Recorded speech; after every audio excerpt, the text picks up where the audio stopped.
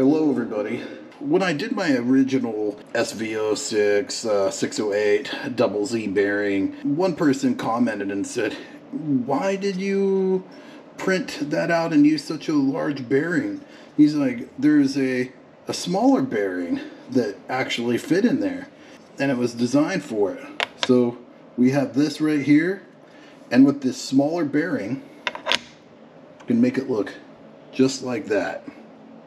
And what that is, it's a 688 double Z bearing, and it's actually much easier to install in there.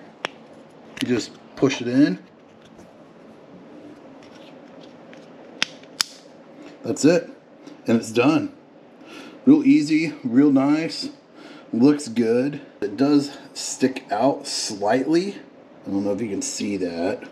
It doesn't sit flush with it. It might look a little bit better if you use the F688 ZZ bearing, which actually has a flange on it. But it looks good and it works, and I just wanted to show you guys this. So it's just another option for another way to do the bearing on the SOVOL, and you also retain your stock look instead of going with the black PETG look that I'm using right now. So if maintaining the same color and aesthetics is something that's, you know, critical to you, then definitely this is the way to go.